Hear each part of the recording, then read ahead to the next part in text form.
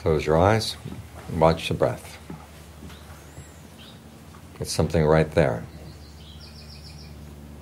Whether there's a pandemic or no pandemic, you've always got your breath right here. So be on good terms with it. Try to figure out what kind of breathing feels good right now. Long breathing, short breathing, fast, slow, heavy, light.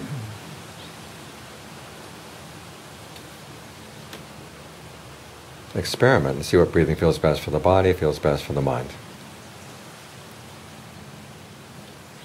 And John Fuang, my teacher, called this grass at the corral gate.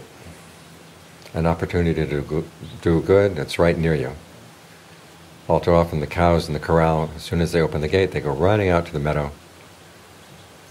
And they miss the grass that's right there at the side of the gate.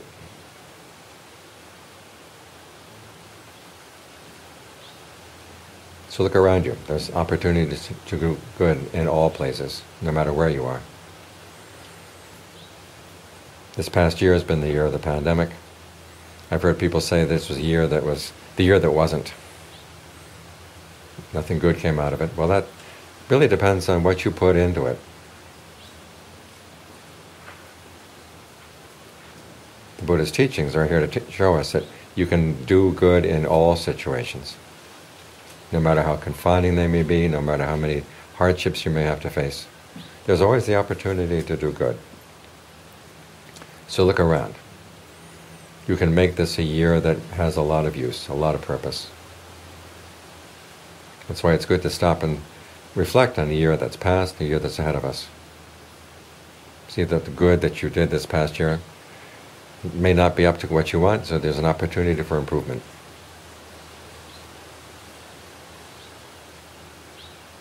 Even if you're living in confinement, living in difficult situations, it is possible to do good all the time and to amass wealth for the mind. The Buddha talks about 7 kinds of wealth that he calls noble wealth.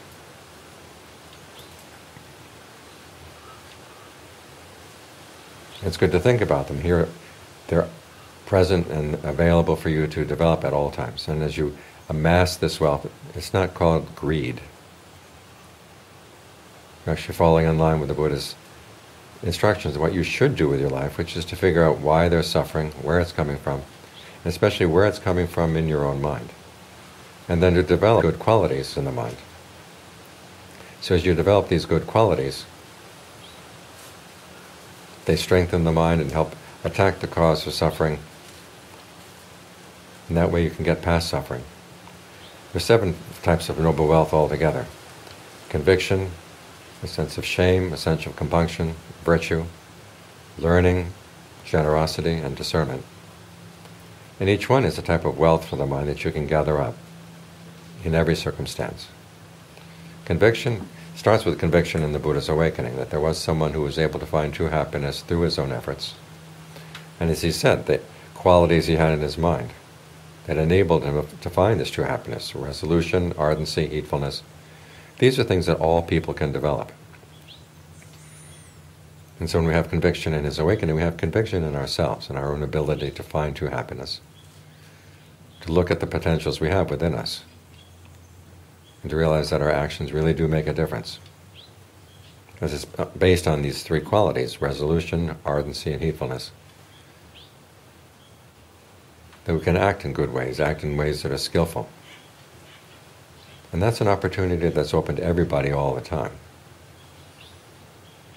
There's skillful ways of avoiding harmful behavior, skillful ways of doing things that are positively good. Each time you breathe in, breathe out, there's an opportunity to do something skillful. So look to it. Every day, ask yourself, what can I do today? What can I accomplish today? What skillful things can I do today? And given your circumstances, you're sure to be able to find something. And that way the day amounts to something, and the days that amount to something add up to years that amount to something. In the same way with shame and compunction. Shame has gotten a bad rap here in the West. We think of people having a low esteem for themselves, but that's not what shame means. There's the shame that's the opposite of pride, but there's also the shame that's the opposite of shamelessness. And it's the second kind that the Buddha is talking about. When you realize that you might want to do something that's beneath you, and you think about the people that you respect and what they would think of you if you did that, that holds you in check. The same with compunction. This compunction has nothing to do with other people. It's simply you know yourself that if you act on unskillful motives, there's going to be suffering down the line. So why would you want to do it? You think about the long term. Right there is the beginning of wisdom. As the Buddha said, wisdom begins with the question, what when I do it will lead to long-term welfare and happiness? What will lead to long-term harm and pain? And you want to avoid the pain. That desire is something to be encouraged. And it's a form of wealth because it keeps you from doing things that you later regret. Many people have told me that as they've been forced to be by themselves in the course of the year, they start thinking about things they did in the past that they regret. You can't go back and change them. The best thing you can do is recognize a mistake as a mistake and resolve that you're not going to repeat it. But even better than that is making the determination, okay, I will not repeat this at all.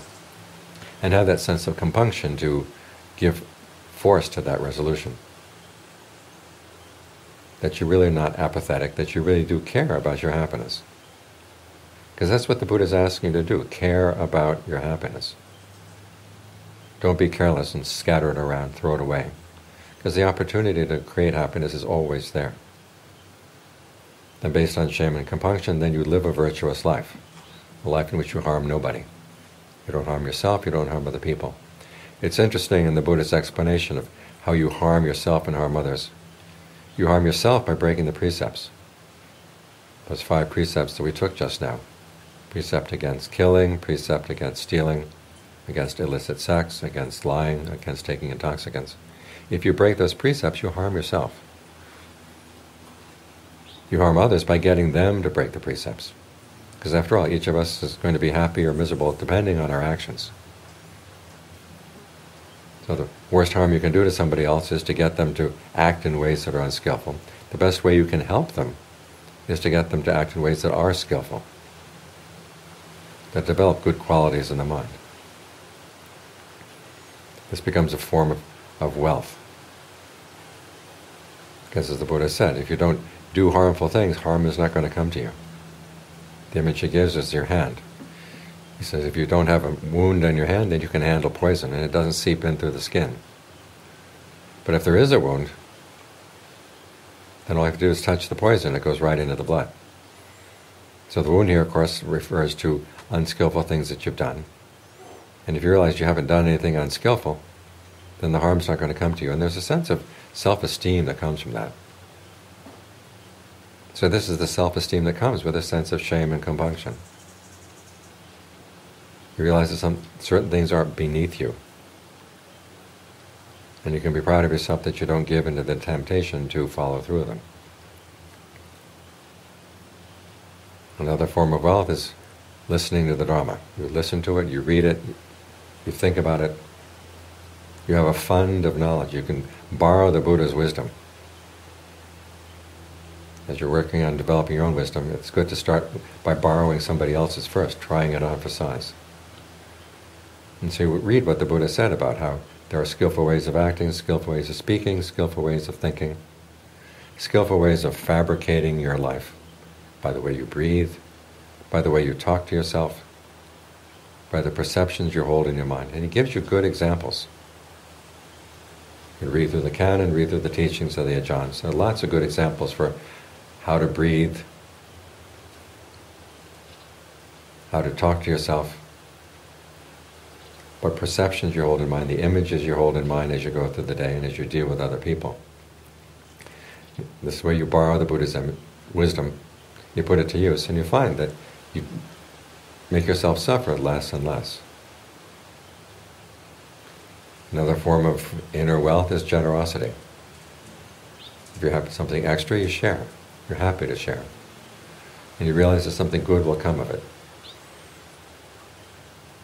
The act of generosity is probably our very first experience of our freedom of choice when we were children. There came a point where we weren't told we had to give something to somebody for Christmas or New Year's or birthday or whatever, but we just had something we wanted to give. When you act on that impulse, then you realize you don't have to be a slave to your greed, you don't have to be a slave to your desires. And that there's a higher level of well-being that comes from not just devouring what you've got or using what you've got on your own, but sharing it with others. And this is an important realization, that we do have that choice. When the Buddha was talking about the principles of karma, he starts out with the fact there is what is given. The fact that we do have freedom of choice means that giving is of value. The fact that we've given something is something to be proud of. And that becomes a form of wealth.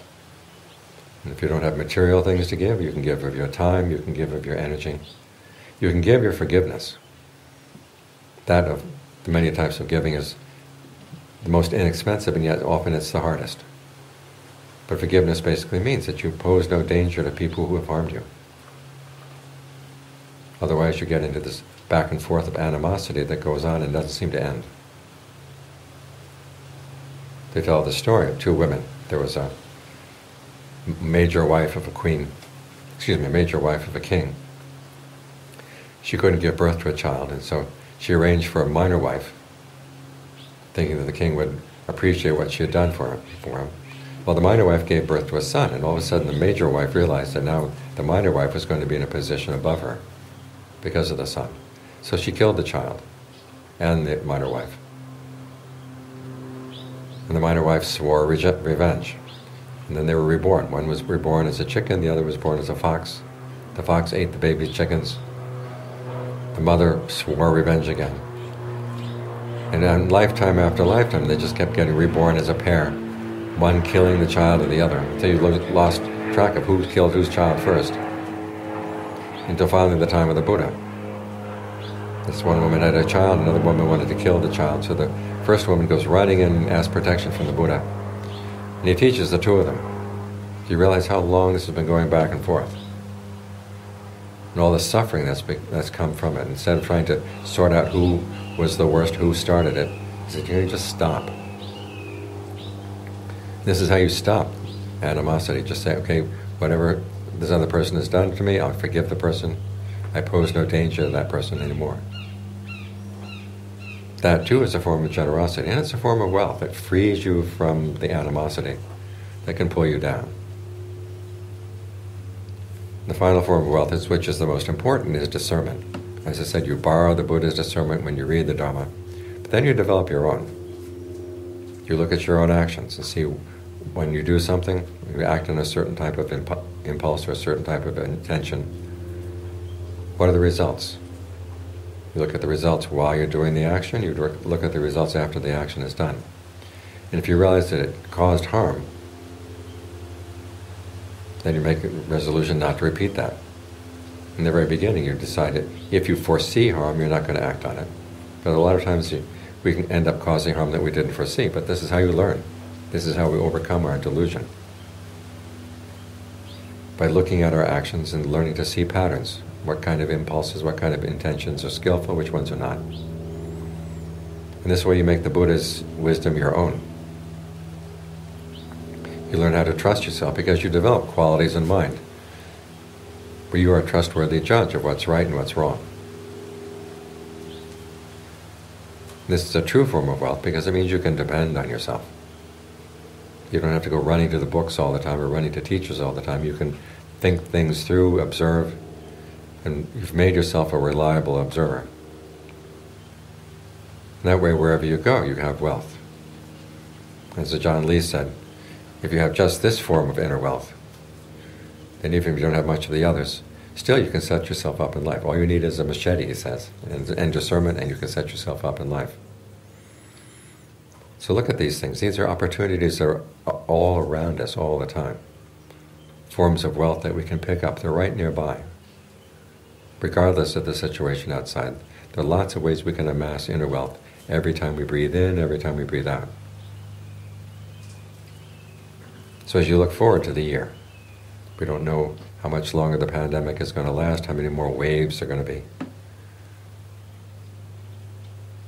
what hardships are going to be, what joys are going to be in the year that's coming in now.